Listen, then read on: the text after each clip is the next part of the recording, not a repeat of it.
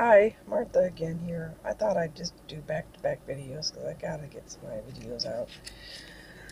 Um, this video um, is in regards to the day that I found out that I had cancer. Um, when you're getting your test done and there's a form you fill out and they ask you how you want to be contacted, I put down by phone. You know, that's fine.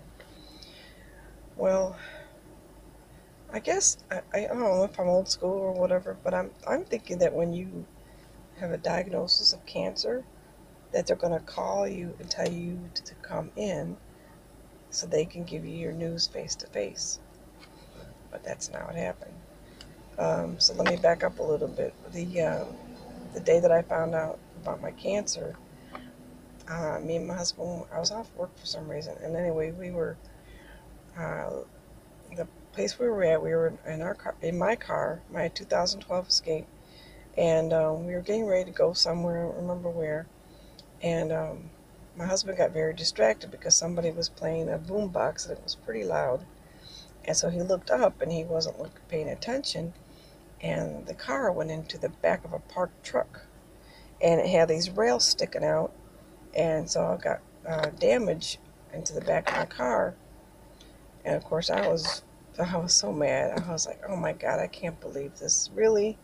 I'm going to have this issue today. So I said, okay, well, let's go get quotes and let's find out how much it's going to cost to fix and everything. So we started going to body shops and started getting quotes and everything. I think we got to the second or third one, and the doctor's office had called me. And I said, well, let me call you right back. I'm in the middle of getting a quote. So we went back to my car. We sat in there, and I made the call. And she asked me if I was sitting down. And I said, yeah. And she said, well, I'm sorry to tell you, Miss Delgado, but you have cancer in your left, well, in your left breast. This was after the letter, that's right. And she goes, you're going to need chemo, radiation, and I didn't hear the rest of it. I dropped the phone, and I was crying, just crying my eyes out. And my husband grabbed the phone and tried to continue the conversation, and they were making an appointment or something for me. I don't even remember. I don't even remember. All I know is that it's that feeling that you get if you've ever gotten a diagnosis like this. It doesn't matter if it's mild cancer, it doesn't matter if it's killing you tomorrow cancer, it doesn't matter. You feel devastated and you feel like your life is over. You feel like your life is ending. And it was just, um, it was like being in a horror flick or something. I was horrified. I was so scared, and I didn't know how to handle it. It was just really, really a bad, stressful time. And all of a sudden, I didn't care about the car. Didn't care about fixing it. I didn't care if I ever fixed it. I wanted to fix me. I wanted to fix the problem. And so that started the chapter of going down the road with cancer. And, luckily I've come out on the other side. And I know that that is not to be taken lightly, because there's a lot of people who don't make it. And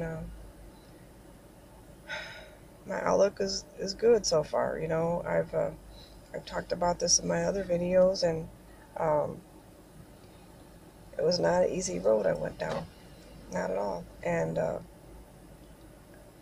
was a scary road, just being honest. But it's funny, I think, the things you're worried about until you get this diagnosis. And I wasn't worried about my car anymore, and I actually got rid of the car and got a new car, and I never fixed it. So it kind of like prioritizes your life. Um, You know, it just does. So the things you worry about all changes when